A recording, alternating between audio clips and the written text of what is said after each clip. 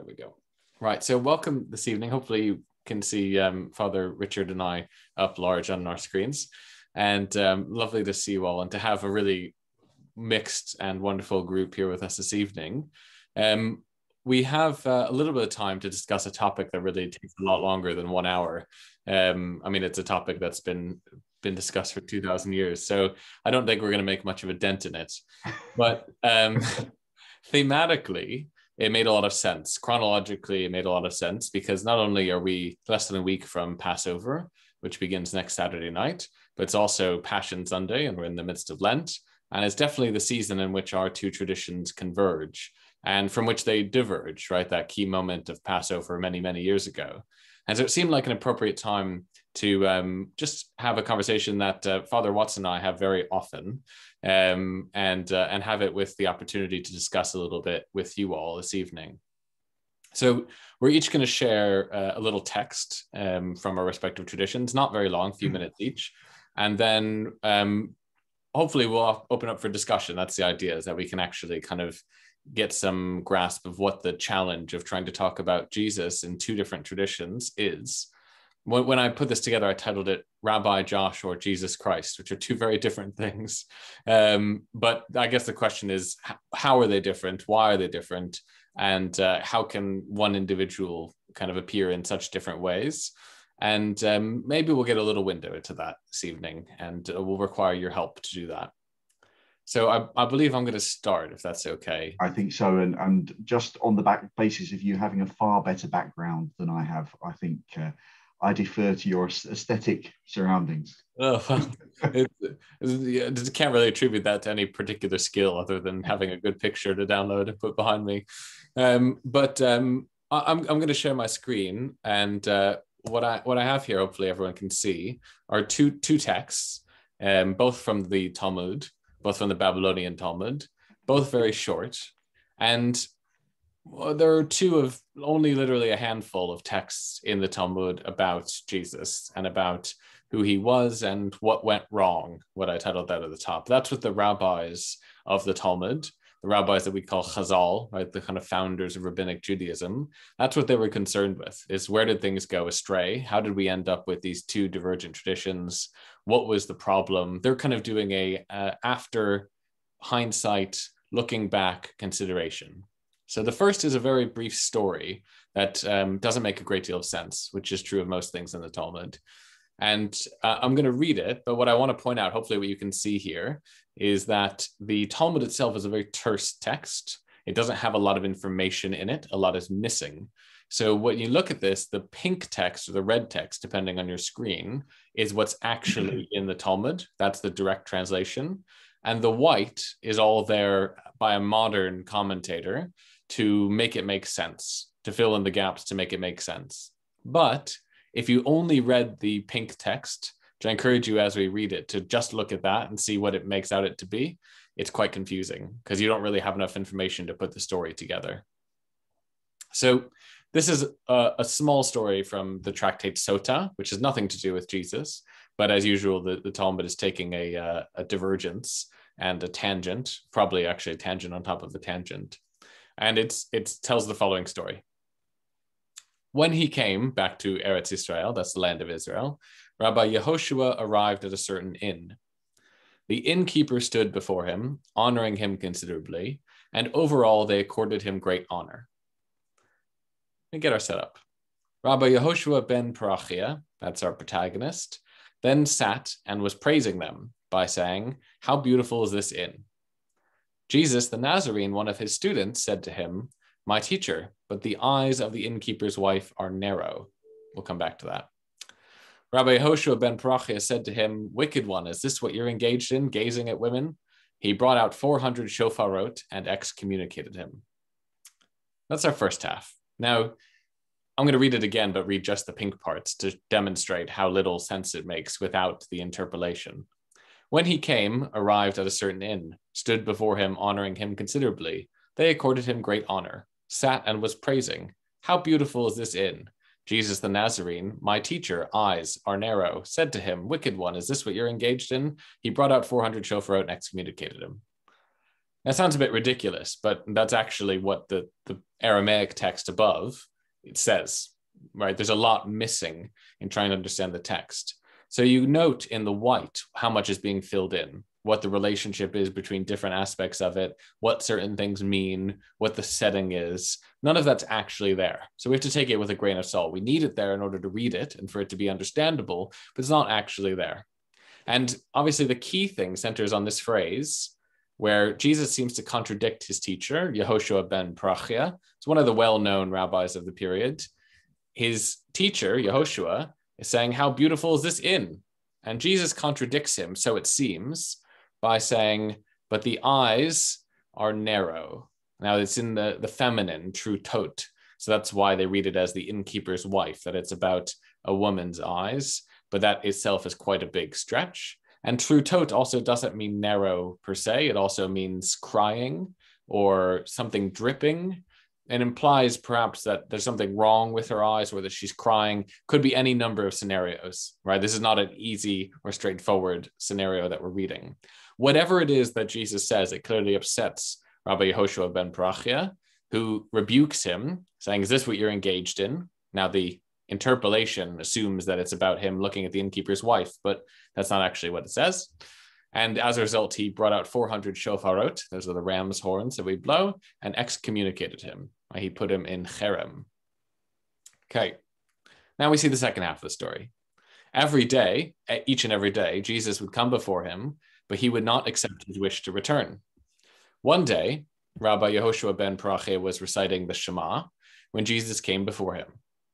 He intended to accept him on this occasion, so he signaled to him with his hand to wait. Jesus thought he was rejecting him entirely. He therefore went and stood up a brick and worshipped it as an idol. Rabbi Yehoshua ben Parachia said to him, return from your sins. Jesus said to him, this is the tradition I received from you. Anyone who sins and causes the masses to sin is not given the opportunity to repent. The Gemara, that's the Talmud, explains how he caused the masses to sin. And this is obviously a later narrator editor. For the master said, Jesus the Nazarene performed sorcery, and he incited the masses and subverted the masses and caused the Jewish people to sin. Quite a harsh treatment in many ways here. And it all relates to a misunderstanding. The misunderstanding is after he had this falling out with his teacher, he would come back every day asking him to accept him back. And actually this one day, the day in question, the teacher intended to welcome him back, but he was in the middle of reciting the Shema, a prayer which cannot be interrupted by any speech. So if you're reciting the Shema, you're not allowed to stop and talk. In fact, the rabbis say that if you're in the middle of reciting the Shema and a snake bites your ankle, you still have to finish it. You can't stop and cry out in pain. So what Rabbi Yehoshua was trying to say is, hang on a second, and I'll be right with you. But evidently, the Talmud imagines that Jesus interpreted that hand sign as further rejection, and that was the final straw. And then he went off, what we say in Hebrew, went off the derech, right, off the path. He went astray. Very unfair in many ways and not reflective of all of other traditions of Jesus, but it's a good indication of what the rabbis imagined the problem was, right? The problem was a student who was at odds with his teacher, with whom he had several misunderstandings about things he said, about things that weren't said. It's a tragic outcome, right? This is a series of misunderstandings that lead to a tragedy. And that reading of it that I've suggested that is about tragedy is really reinforced by the other place in the Talmud where the same story is referenced. It's in a different tractate entirely, Sanhedrin, as you can see here. And here's the statement there, said in the name anonymously of the sages. The sages taught, always have the left hand drive sinners away and the right draw them near, so that the sinner will not totally despair of atonement. This is unlike Elisha, who pushed away Gehazi with his two hands. If you know that story, it's Elisha, the prophet, had a kind of a student, an intern prophet, and Gehazi kind of went a little bit off the path and got a little corrupt, and Elisha totally freaked out on him and he got way worse and he totally left. And it's also seen as a tragedy by the rabbis. He caused him to lose his share in the world to come, is the interpolation. This is also unlike Rabbi Yehoshua ben Parachia, who pushed away Jesus the Nazarene with his two hands. So the criticism here is clear of Rabbi Yehoshua ben Parachia.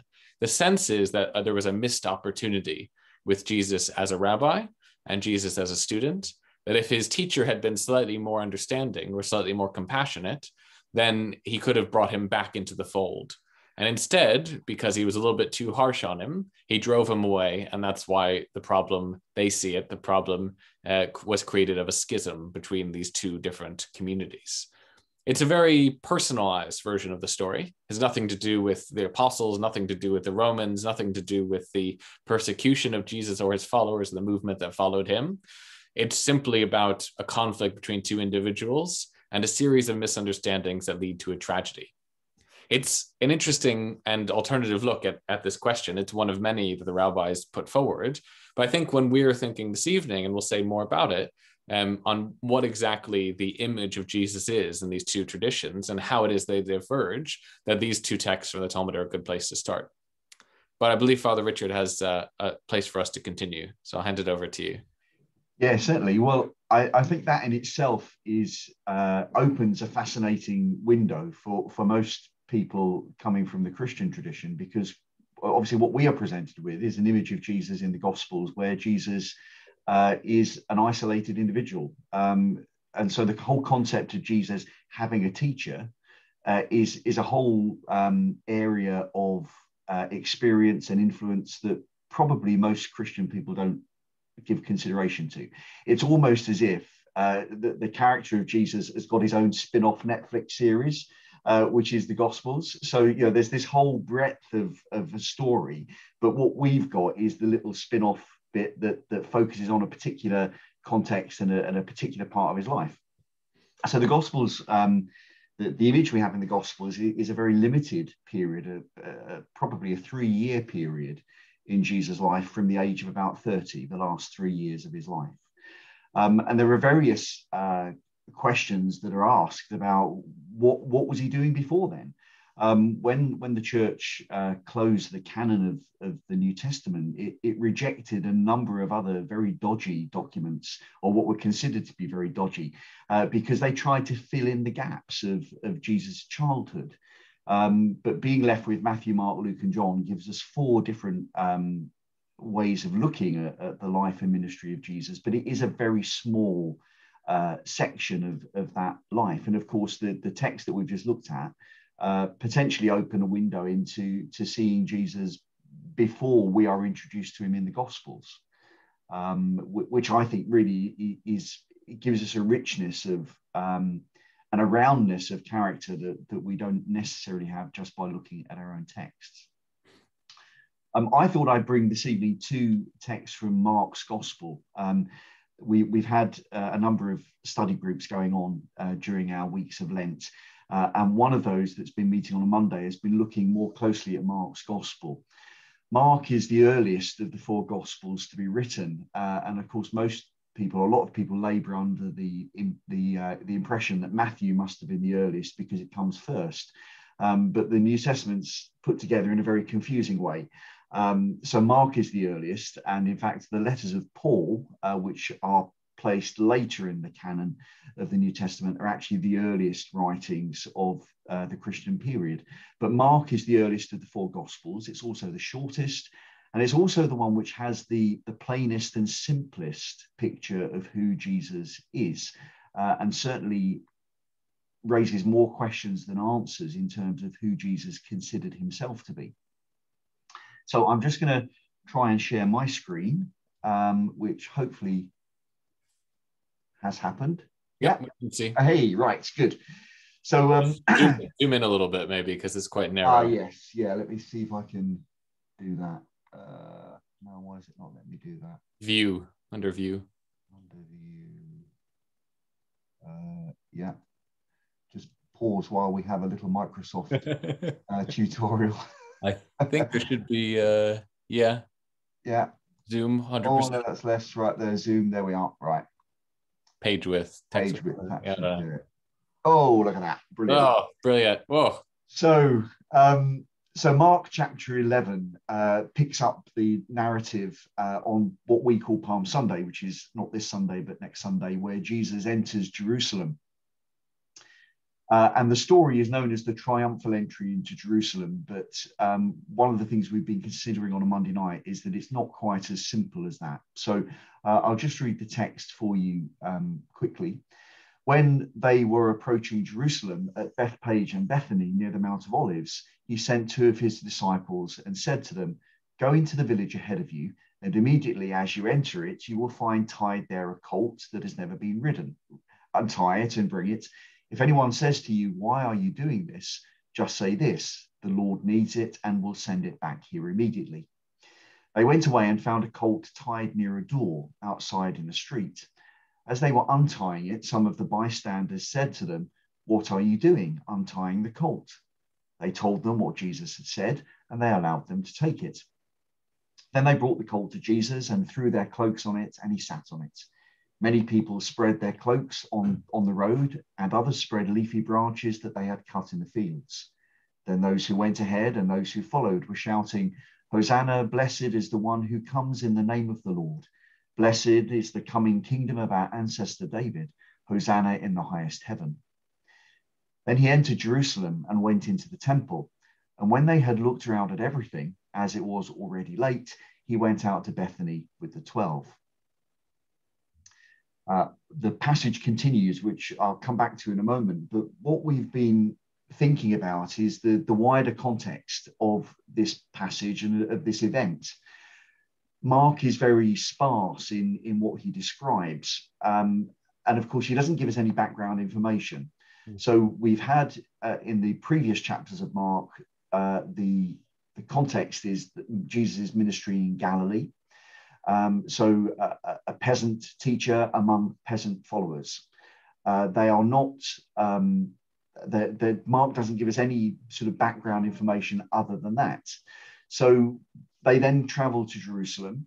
Clearly, this is something which has been planned. Jesus sends 2 disciples ahead of them in order to make sure things are ready to procure the transport for the occasion. And in the Christian tradition, and particularly because of how we treat this on Palm Sunday in our liturgy, it's very much a display of how Jesus is a king, but not of this world. It's Jesus showing his humility and his meekness and coming into Jerusalem at the beginning of this tumultuous week. We've been following the work of 2 New Testament scholars, both of which have a degree of notoriety. One is John Dominic Crossan, who's a Roman Catholic scholar who's been banned by the Vatican, which just shows that he's really quite good. And he tends to overturn a lot of stones and looking very critically at the texts of the Gospels. The other is a Lutheran scholar, Marcus Borg, who again looks at the text of the Gospels, trying to strip away the assumptions that we bring to them. And of course, we bring to these stories the richness and sometimes the complications of 2,000 years of Christian theology, of Christian art, and Christian liturgy, all of which is sort of layered upon layered the embellishments to the story.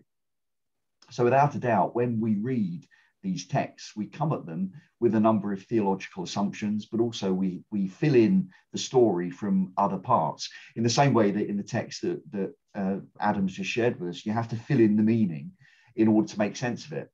We bring so much interpretive meaning to these texts that sometimes it's hard to see what's there. And so just the simple point that Jesus has clearly planned this event makes a difference. This is not a spontaneous, overwhelming arrival in Jerusalem and being heralded by the people. In fact, the reality is that for most people in Jerusalem, this would have gone unnoticed.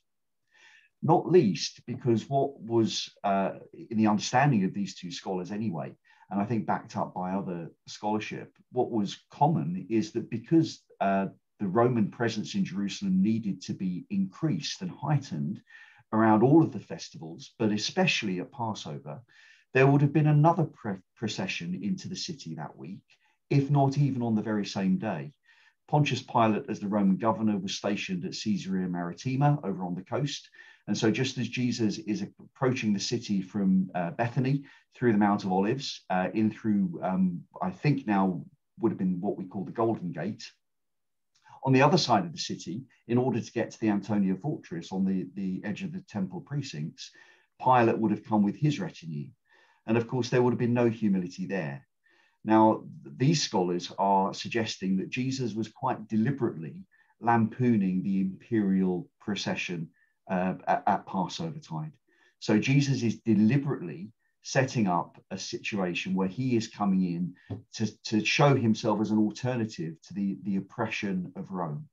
So he's not making any kind of statement about Jerusalem as a city, about himself as a rabbi, other than that he is opposed to the imperial oppression of Jerusalem and of Israel.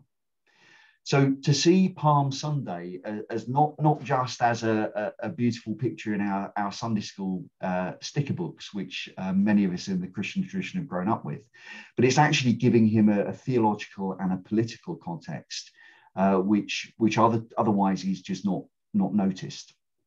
But it's a very different thing to imagine Jesus bringing his disciples into Jerusalem to make a political statement against the Roman oppressors. So that's the first sort of iconoclastic smash that we've been looking at this Holy Week, this Lent. The passage goes on, which is possibly a much more misinterpreted incident in the life of Jesus, when he causes a riot in the temple, and it follows on in Mark chapter 11. On the following day, when they came from Bethany, Jesus, was hungry. Seeing in the distance a fig tree in leaf, he went to see whether perhaps he would find anything on it. When he came to it, he found nothing but leaves, for it was not the season for figs. He said to it, "May no one ever eat fruit from you again." And his disciples heard it. Now, we'll come back to that in just a moment, because that is a striking for its petulance and unreasonableness that Jesus curses a fig tree because it is rude enough not to bear figs out of season in order to satisfy his hunger.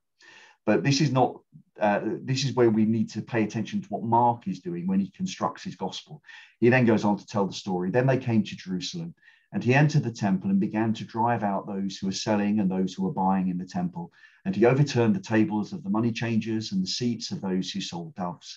And he would not allow anyone to carry anything through the temple. He was teaching and saying, "Is it not written, 'My house shall be called a house of prayer for all the nations'? But you have made it a den of robbers." And when the chief priests and the scribes heard it, they kept looking for a way to kill him, for they were afraid of him, because the whole crowd was spellbound by his teaching.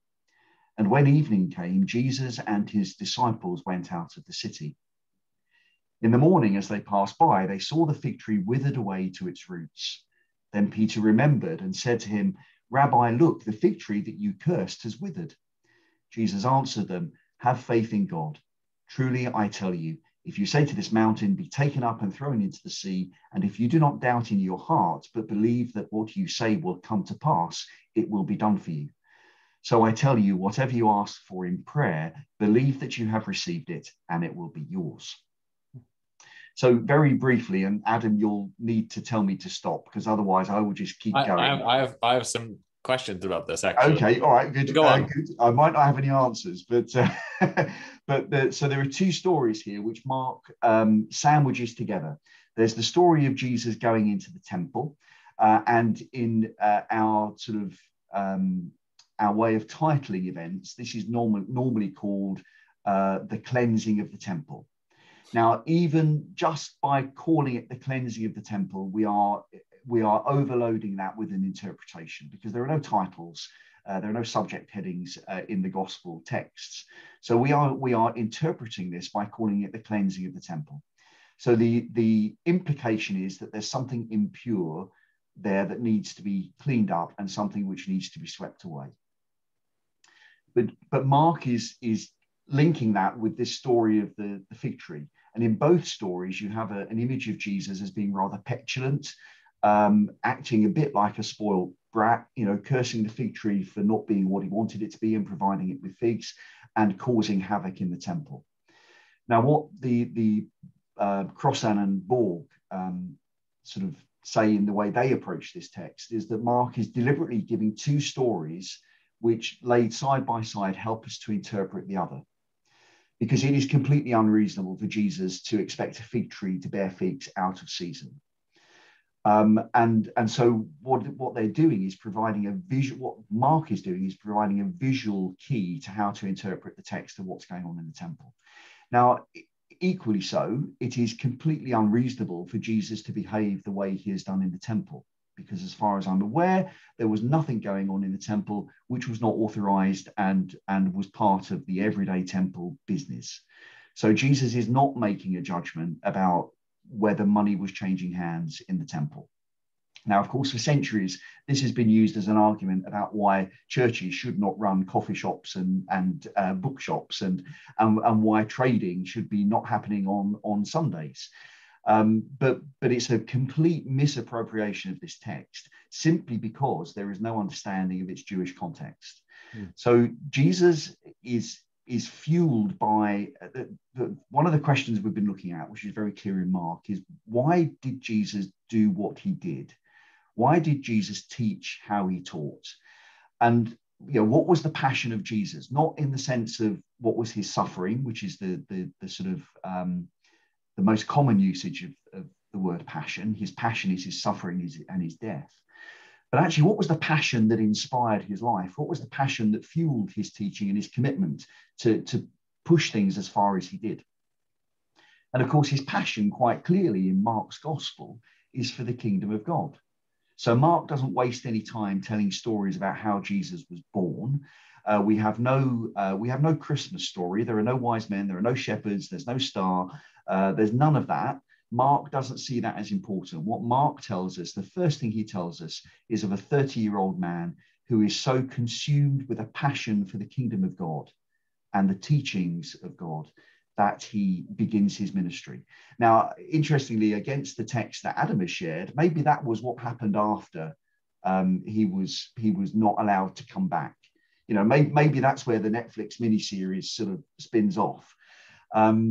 But Jesus, there's very little in Mark's gospel where Jesus makes any claim for himself to have any divinity. And this is one of the things, it's sometimes called the messianic secret in Mark's gospel. But notably in Mark's gospel, any suggestion that Jesus has a divinity and a divine authority other than that of a teacher comes from the mouth or comes from otherworldly sources. So when Mark describes the story of his baptism in the Jordan, it's a voice from heaven that says, "This is my son, with whom I'm well pleased."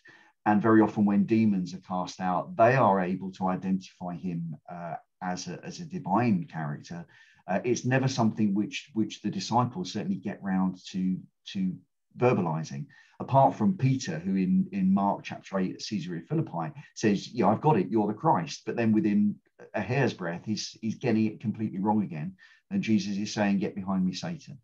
So there is no sense of the disciples having a formed Christology. But the important thing about the story in the temple, and I'll shut up after this, because it just shows how Jesus is so steeped in the teaching of the prophets. What Mark presents to us is a teacher who is absolutely consumed with a passion for the kingdom of God, and is presented in the style and character of the 8th century prophets. So Isaiah, Amos, Micah, Jesus is sort of in the same mold. And there are two quotes, although it looks like one quote. So when Jesus causes this riot in the temple, he says, "Is it not written, my house shall be called a house of prayer for all the nations?" Quoting Isaiah 58, the way we have it constructed in our Bibles. And it's about the temple being a place for all people. And of course, one of the things that Herod had done was extend the temple precincts to enable the court of the Gentiles to bring so many people onto the Temple Mount. Now that's got inverted commas. "My house shall be called a house of prayer for all the nations." But the reference to a den of robbers doesn't have speech marks, but that is also a quote. And I think it's a quote from Zechariah or Zephaniah. I always get the two muddled up, and I should have looked it up before I logged on. But Jesus is also quoting the 8th century prophets by referring to the temple as being a den of robbers. No, it's not. It's not those. It's Jeremiah. Sorry, it's Jeremiah. And of course, the criticism of the 8th century prophets was that the temple had lost its way, and that actually were calling the people back to God. So very, very briefly, and I will stop then, it is these two brief chunks of Mark's gospel present Jesus as making two deliberate demonstrations. He comes to Jerusalem. He demonstrates against the political authorities by lampooning the procession of the governor into the city when he's coming to keep the peace at Passover. And he also goes into the temple and in the style of the 8th century prophets, criticizing the religious authority. Now, the reason that is important to grasp, that he's doing that against the political and the religious authorities, is that what he isn't doing is saying all of this doesn't matter anymore. He's not saying that. He's not saying, I'm here now, you follow me. We have a picture of Jesus in the New Testament in Mark, which is very comfortable in his own skin as a Jewish teacher. So my very brief answer to the question of do we need to know Jesus in his historical context as a rabbi, the very quick answer, which I'm not very good at, as you'll see by now, is yes. Right. And we can't understand Jesus without understanding him in his Jewish context, because otherwise we misinterpret what we see before us. Thank you, Father Richard, and you're too harsh on yourself. But before we open it up, I think there's a lot to discuss here. I think a few things just looking at this, and I have to admit I haven't spent that much time with the Gospel of Mark. There is, by the way, a plug for a great edition of the New Testament, which has got commentary by Jewish Bible scholars called the Jewish Annotated New Testament, which Father Richard has handy. Do you want to take off screen sharing so we can? Oh, sorry, yeah. That's all right. So I think the thing I'd just like to say is that both of these stories, to me, both from the Talmud and from the Gospels, are showcasing something that we do a poor job of understanding, which is the historical context of Judaism in that first century, especially the first half of the first century. If we're to believe Josephus, which is somewhat doubtful, but he's right on a lot of things, so we can believe him on this. There was really kind of two main divisions of Jewish people at the time, what were called in Hebrew the Tzedukim, or the righteous ones, versus the Perushim, the separatists. You know them better perhaps as the Sadducees and the Pharisees, the Greek version of their names. And they were the two primary kind of quite at odds sects of Judaism at the time.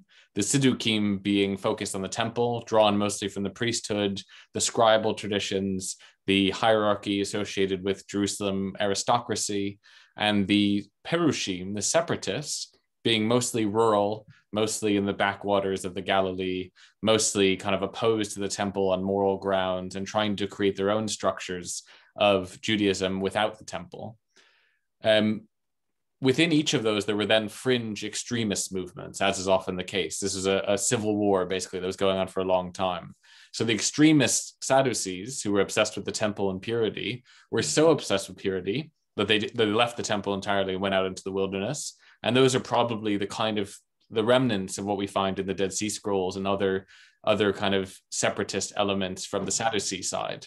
But the separatists, which more concerns us in this case, on the Pharisee side, the Perushim, they had their own extremists, who we call the Kanaim, right? The passionate ones, the zealous ones, the jealous ones, depending on how you translate it. You use the word passion a lot.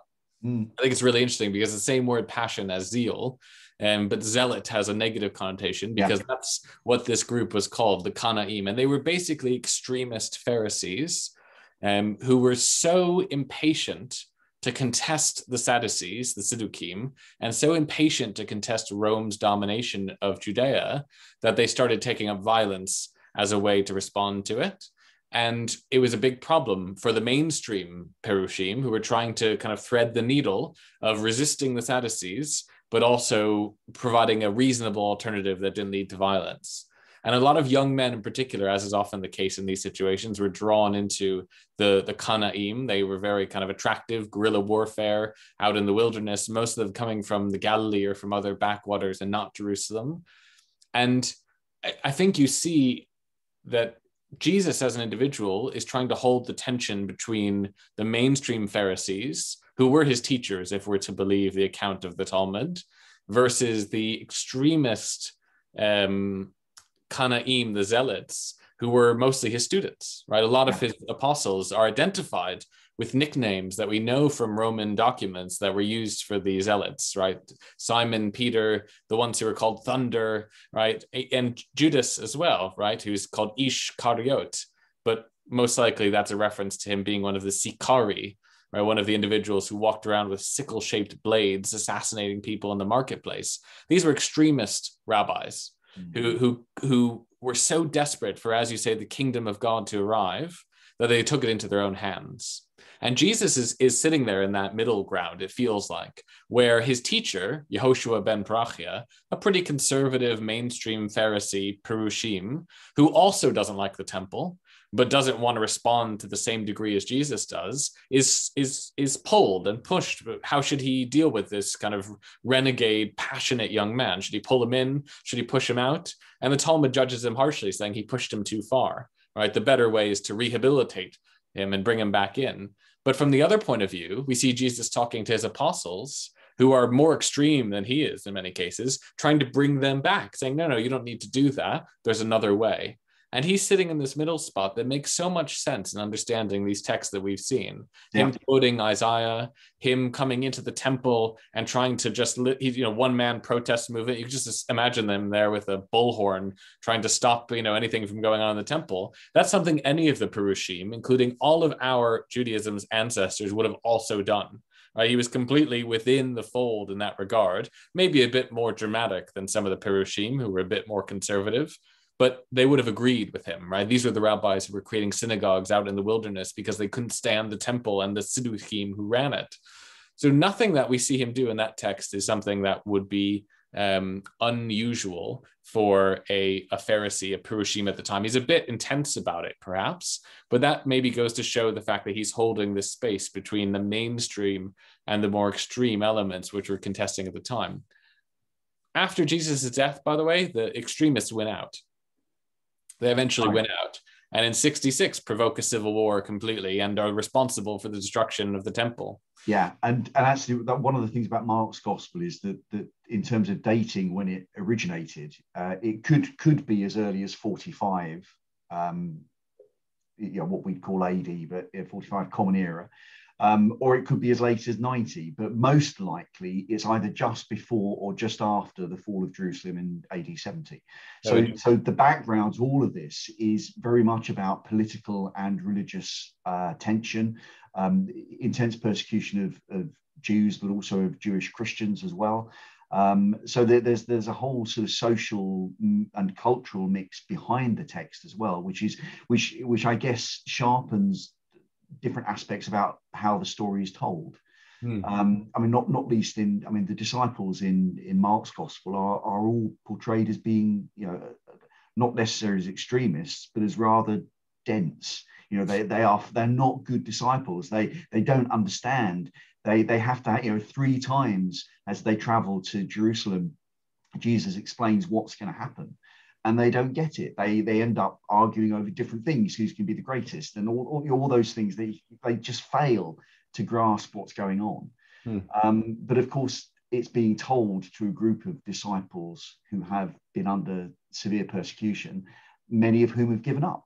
So it's presenting a story of rehabilitation and renewal, that even these disciples are failing, but they can still be brought back and restored to the community at the end of it. So I think that the historical background is crucial in understanding the emphasis and the way the image of Jesus is cast, really.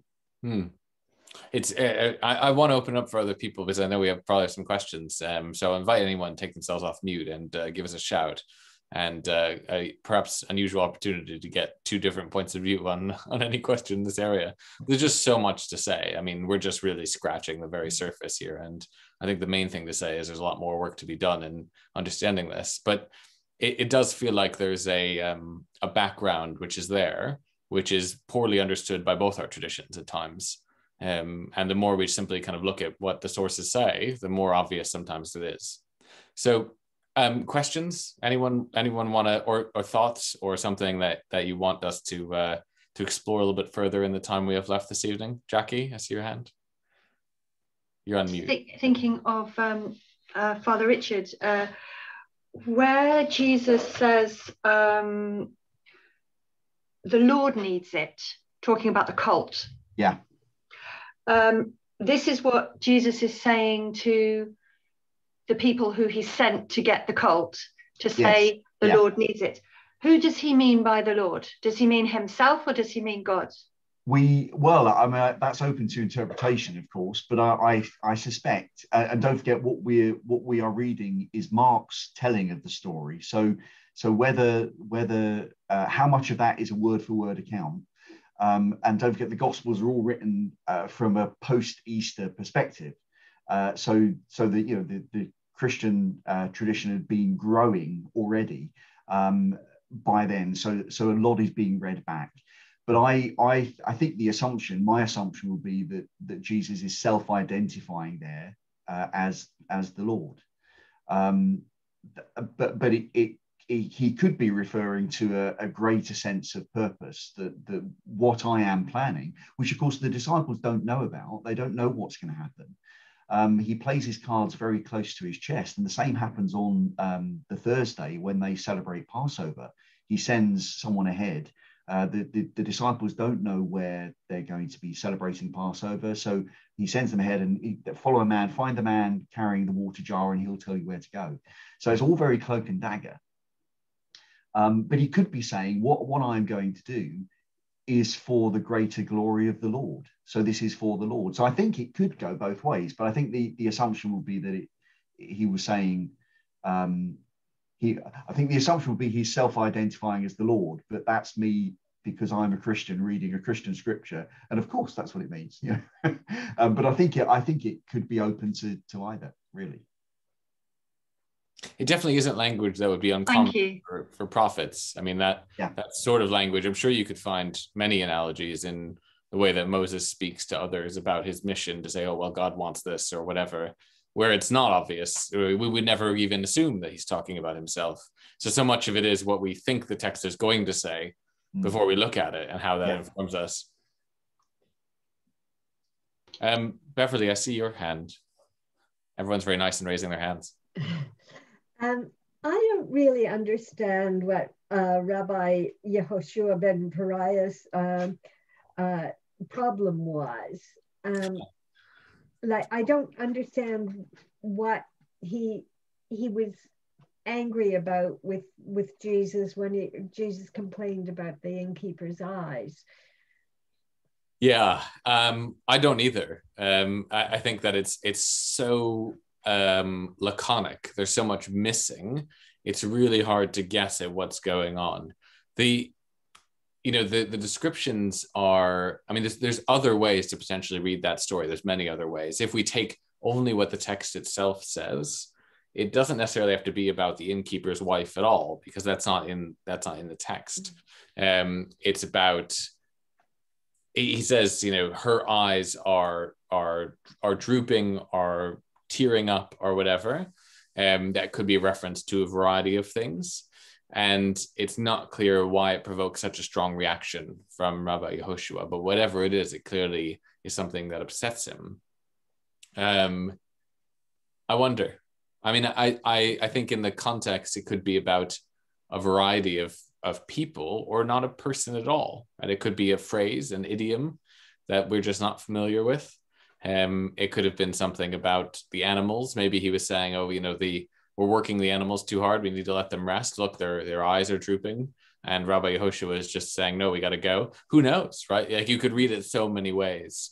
And I think that's one of the challenges, is that many of the texts we do have about Jesus, especially in the Talmud, they've been censored so often, and they've been erased so often, that what's left over is really, really, really confusing. And it's very unclear what's going on. I think to some degree it doesn't matter hugely. It's clearly not about ideology. It's about an interpersonal conflict, right? That he was aggravating his teacher, and his teacher was short-tempered and said, forget you, that's it. And the dramatic description that he pulled up 400 shofarot to excommunicate him is obviously ridiculous, right? Well, I was wondering where he kept them. You know, were they in a backpack or? It's absurd, right? Like even in the few instances we have of a court, a Beit Din, doing an excommunication, they don't use 400 shofarot. So it's clearly like a narrator's note there, an editorial note, which meant to show the drama of his overreaction. But the point of the story is that he overreacted. Whatever Jesus said was not actually that important. And it's his overreaction that's ultimately the problem. There were many, many people like Jesus in the time of the rabbis. There were many young men who were influenced by the more radical streams of Purushim thought. There were many of them who were the rabbis. Some of them kind of, managed to stay in the fold. Some of them went out of the fold. Some of them became famous and some of them didn't. And it's partially interesting to look at other people with whom a similar description is given, because there were many who were identified as potentially the Mashiach. Because that language, right, that first text, Father Richard, that you brought, the language that Jesus uses is very familiar to any of us that we translate into Hebrew. Hoshana, B'Shem Adonai, Bruchim Abayim B'Shem Adonai. That's what we say in the beginning of a wedding. Blessed are those who come in the name of God. All of those are quotes. And all of those are quotes which anyone who claimed that they were going to take political power would have used totally comfortably. And there's nothing there that indicates necessarily that Jesus was any different from any of the number of people who claimed that they were going to be the ones to solve the problem, bring peace, and to bring power to the people. So it's interesting to see, to wonder at what went wrong, Beverly. And I think that there's a good chance that there's a lot missing from the story because it's been censored as well, which requires some manuscript work, which I'm sure you might enjoy doing, maybe. Johnny, I see your little hand up there. Yeah, I just wondered, is there much crossover between these stories in the Talmud and the Christian writing, or are they two sort of completely separate pieces? I mean, clearly the fig tree story resonated quite a lot with me. I think it was, I'm interpreting that as trying to make a bigger point. The fig tree doesn't matter really. It's the sort of powerful metaphor. Crossover, do we see that or not really? I think whatever's made Adam run away, it must be a very tricky question to answer, but I'll, I think there's a potential for a huge amount of crossover. And of course, in reality, the crossover is immense. But I think for most people coming from our respective traditions, it's not something we explore because our starting, well, certainly I can say that for, if you like, the Christians are the latecomers to this party, in that we pick up a story partway through and make it our own in various ways. Now, that's how it is, but I think we then have a responsibility to explore the overlap in a way that reveals that there is an awful lot more that we can do, because we actually think in a similar way, we act in a similar way, we have a similar foundation. But unless we strip away the arrogance of thinking that our starting point is the starting point and we don't need anything else, then we're blind to it. Can I add to that? Actually, I think there's just as much problem on the Jewish side, different problems. There's a very defensive reaction to having these conversations in a lot of Jewish communities because so many years of Christian persecution of Judaism has made a lot of Jews just react so negatively. And it goes so far back. A lot of the rabbis of the time of the Talmud were defining themselves by their opposition to Christianity. So everything that the Christian community started to make important in their lives, the rabbi said, oh, that's not our thing. But that's also not true, right? I mean, the typical story or narrative that you'll hear a lot of Jews say is that, well, Judaism was going along just fine and then Christianity broke off, right? That it's a kind of sect. The reality is that's not what happened. right? The biblical temple-based Judaism was going along just fine. And then a huge cataclysm erupted in 100 years, and two things forked out of that. One of which was Christianity, and one of which was Rabbinic Judaism.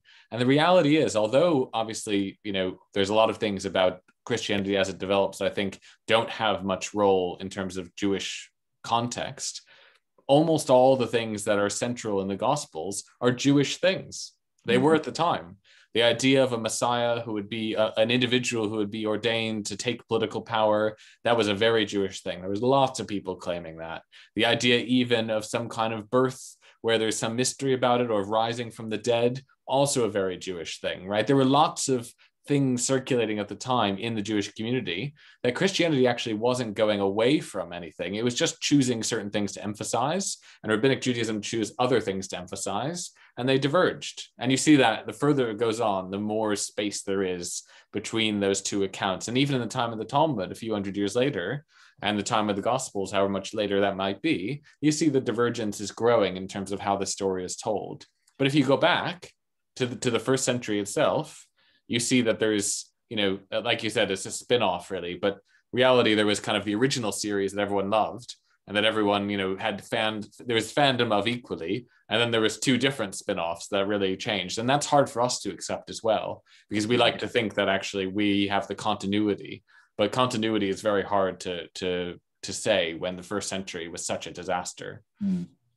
Well, and given that Mark's gospel was the first gospel, and then compared that to John, which is the last, which was probably written around 100, the gulf between the Jewish and Christian communities is so vast then, because it's the Christians have really sort of moved away from the synagogue community. And that, without a doubt, the texts are anti-Semitic, because that is the relationship behind the texts. It's the relationship of two communities which are now pitted against each other, rather than understanding that there was a degree of symbiosis. David and Rand, I see your hand up over there in Wales. I was very more than a question, more a comment. Many things has been already said, but it's really interesting the chapter on Mark's on the gospel that shows more Jesus with a certain intentionality, living the present moment that it was very complicated at that time. And so it's very interesting because there is a claim, as it not has been said on the text, but as well intentionality to say, oh, I'm doing that. So I'm really surprised to discover this. And then the second thought that I thought, it's crazy because both story from the Talmud and as well from the Gospel, they talks about this, the humans and not about their claims somehow. So it's I find very fascinating. So it was more a comment more than a question. So that's great. Yeah. And for reading Mark from a Christian point of view, because the problem we have is that we've got the voices of the other three Gospels and all of Paul's theology, which is much more advanced than we find in the terms of how he explains who Jesus is. But that's all sort of programmed in our heads, so we kind of don't notice that it's not there. And so that kind of what surprised you really would surprise most Christians as well, ironically. It's interesting. It's really good. Tina and Jeff, I see your hand up. I think that might be our last one. We're nearly at our hour here. Yes, thank you so much for your contributions. I really enjoyed listening to them. I just wanted to ask Father Richard, you mentioned about this sort of social constructionism where we look at things laid through our cultural background, religious beliefs and upbringing and so on. Yeah. What's your perspective around Christians who look back at the Old Testament and sort of claim that certain texts point towards Jesus? It's actually something we've been looking at on Monday evenings, and we've been looking at what Borg and Crossan call prophecy historicized. So it's the sense of accepting that the way the Gospels were constructed was so what comes first? One of my favorite questions, asking people when they come for baptism or confirmation, making an adult statement of Christian faith, which came first, the Bible or the church? And of course, very often they say, oh, the Bible, because the church is founded on the Bible. And then you say, well, no, actually, the church came first because the church generated the texts. So you've got the sense that any written text that we're dealing with has its roots and is embodied in a community of faith and a culture and all the hang-ups that go with that.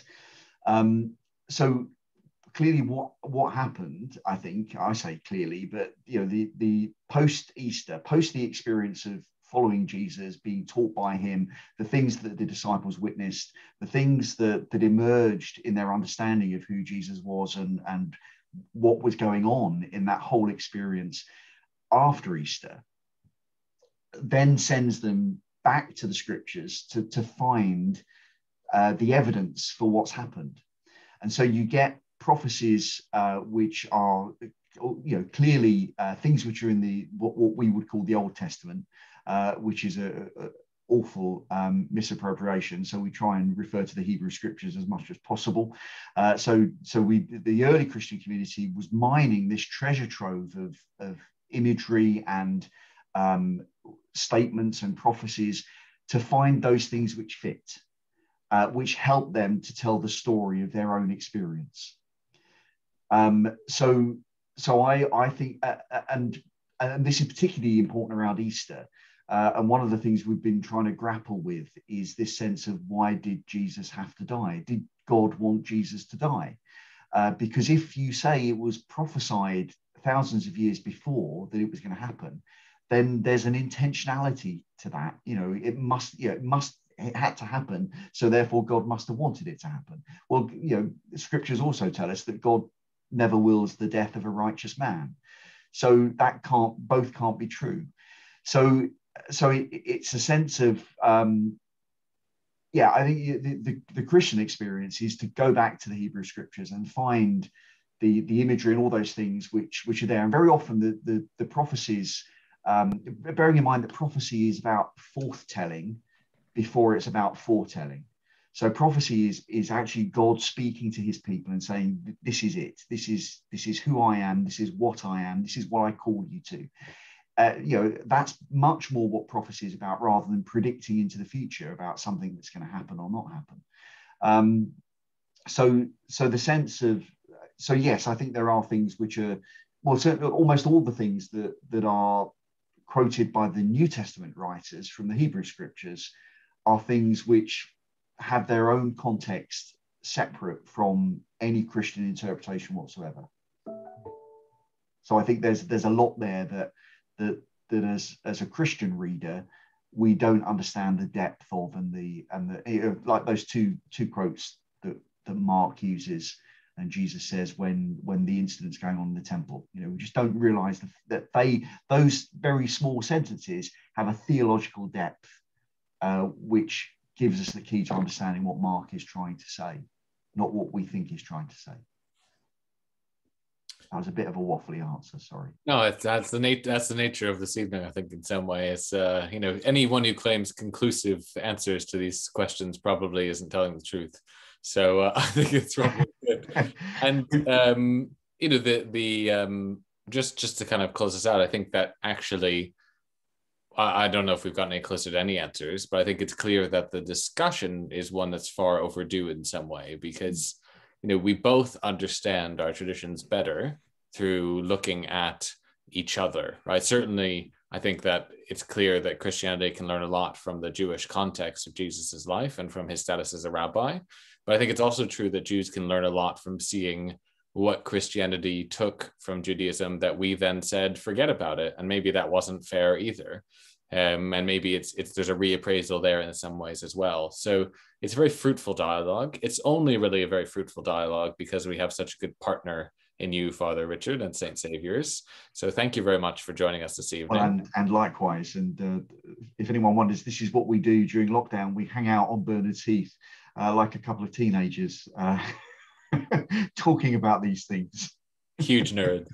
And in some way we'll continue the conversation, because we're going to be joining together at least for a Passover Seder on the fourth night of Passover next week. It's a tradition I've really enjoyed the last few years, getting to come to St. Saviour's and help lead the Passover Seder that you've done. Help bring it to a place that's more about cooperation and collaboration rather than exploitation.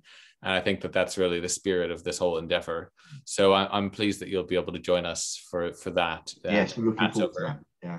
The time, of course, is an important one because it's where these things coincide the most. So very timely this evening, and we'll be continuing conversation, and definitely encourage everyone here from both communities to come and to learn and to share as much as we can, because it benefits all of us. So thank you for joining us this evening. Thank you especially to Father Richard for joining us. Thank you. Yes. Thank you. Good to see the Myerscoffs. Thank you. And hopefully we'll be able to do it all soon in person. Some more Bible study together would be really lovely, especially over tea. So thank you guys very much, and have a great night. Good night all. Thank you. Bye. Bye.